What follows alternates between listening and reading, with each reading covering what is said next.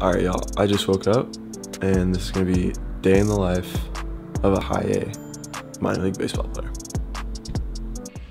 Here's a little view of what we're working with.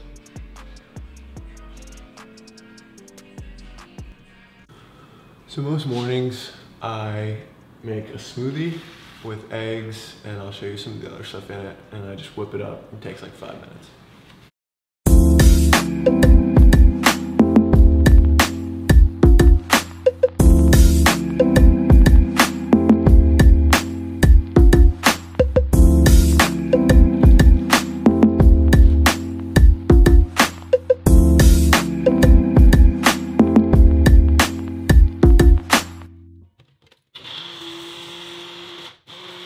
So most of our games are in the evening. Right now it's almost 10. I normally wake up at like 9:30, go to bed at around midnight, depending on when we get back from the game. But so I mean, if you get up at a decent hour, you do have a lot of free time to do some stuff. So I'm gonna take y'all fishing right now. It's kind of something I do most mornings. It kind of sets the tone for the day.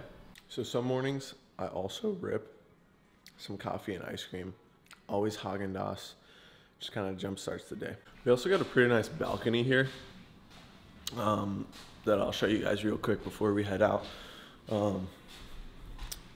As far as talking to some of my buddies around minor league baseball, it looks like we have one of the better housing setups, so it's pretty cool.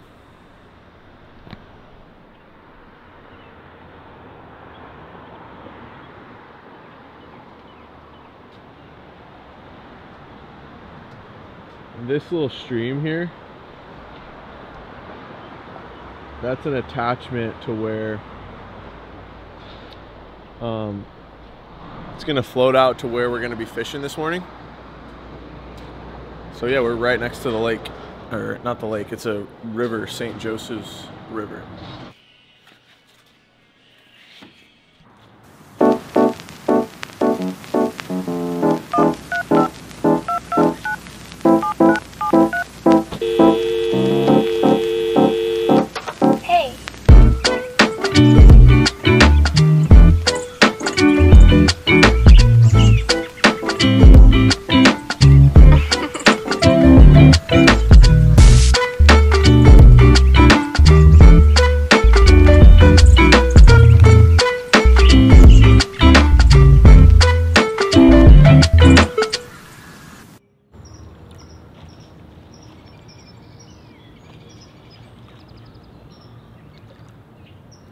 Got one right there. Yeah, I got one on right now.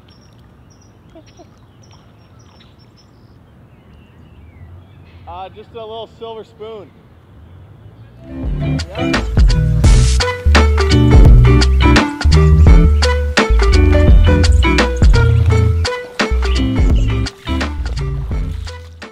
All right, so we just fished for like about an hour and a half. Only got 20 minutes on film, but caught 4 fish in those 20 minutes. Only landed 2 of them, but then just caught another really nice smallie. So it's a great way to start the day, get some sun in the eyes, catch some beautiful scenery, and go grab some food, and then we'll head to the ballpark.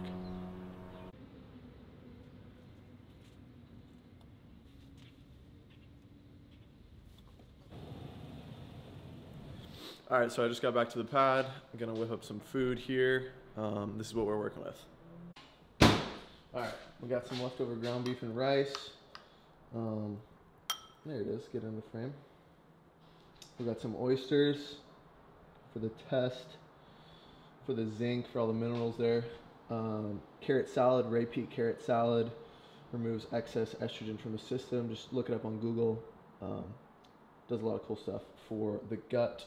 I'm also gonna rip some sourdough bread with some strawberry basil jam and some butter. This is the fit that we're rocking with here.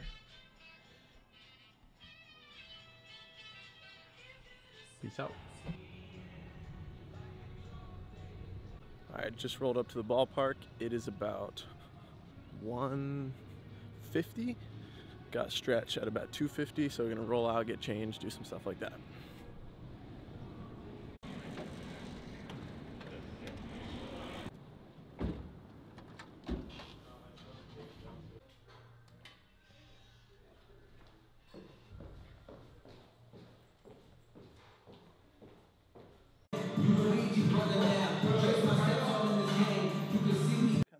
Getting the hips loose, doing some hip cars. I have a lacrosse ball in between my knee and my calf, just to like ensure the position I want is being achieved.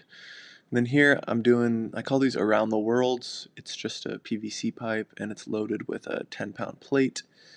Trying to progress these as much as I can. I see a lot of javelin throwers even get up to the barbell with those to kind of ensure their shoulders are in good shape. Here I'm just hitting the basically ankle raises from different angles with the slant board. The slant board is a very unique tool, and that kind of popped into my head one day. Most people only use it vertically, where their foot is like parallel with the board, but using it where the foot is perpendicular kind of achieves a lot of unique angles that I feel like aren't normally hit in training.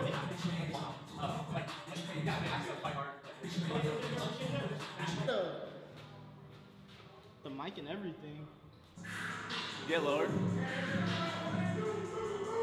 Might use that as a thumbnail. Let's go.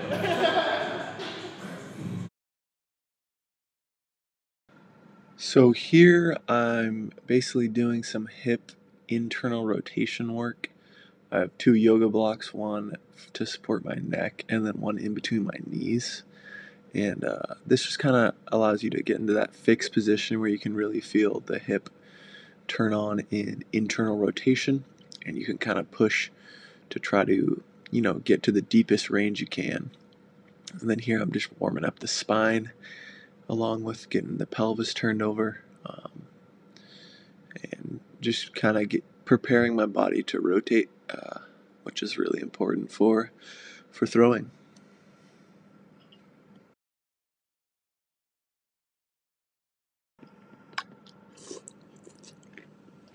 And then coming up here, I'm going to do a lat stretch, just a simple lat stretch with, you can do this on any type of pole or fence that you have a good enough grip, and kind of just allow your hip to bow out, and you'll feel a good stretch in the lat. And lat's one of my areas that gets pretty tight over the course of the year, so always need to pay attention to it. And I'm just hitting some handstands for fun here, kind of getting the shoulders and all those musculature up there going. Alright, just hit a little mini warm-up. Gonna go throw on some cleats now and get ready for catch.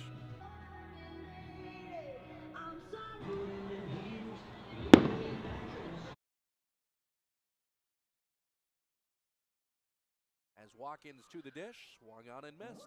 So that was an interesting outing. I punched out 3 straight guys. I ended up giving up the go-ahead home run, so kind of a tale of 2 different stories. I was pretty inefficient as a whole, though. I had 4 strikeouts on the day. It was an inning and 2/3.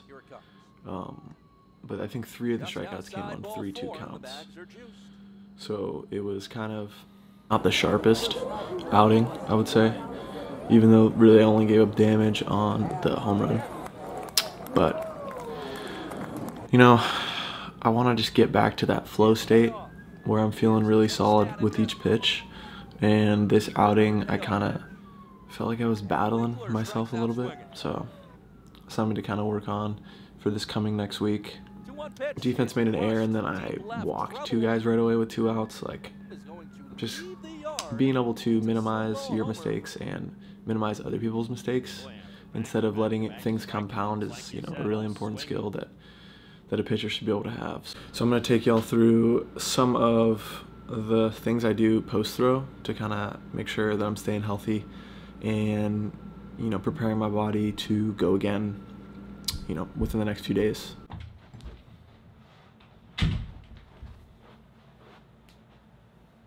I got this huge red light therapy panel from EMR Tech. Chris at EMR Tech is the best if you're going to buy a red light. They have some smaller ones, some entry-level ones. I would go check them out.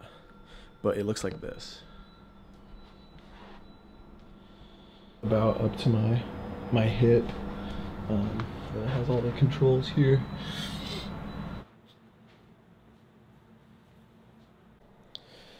And so what red light therapy does is kind of activate the mitochondria in the localized areas of where you use it, and then thus kind of speed up the healing process. So it's a pretty cool tool. It's been gaining a lot of notoriety as of late, it seems like. But if you don't have the basics down, there's no need to try to get one. This is kind of for if you feel like you have your nutrition, your sleep, and all that other stuff dialed in, then you could kind of go out and invest in one of these. But yeah, it's part of my post-game routine pretty frequently. Yeah, so that's kind of some of the stuff I do. I do some other mobility stuff, but that's gonna wrap it up for this video. Make sure to drop a like, subscribe. I'm gonna be posting more content like this, and this next video is actually gonna be a road trip, because we're going on the road next week, so you'll get a taste of what a professional baseball road trip is like. All right, see ya. Just zooming in.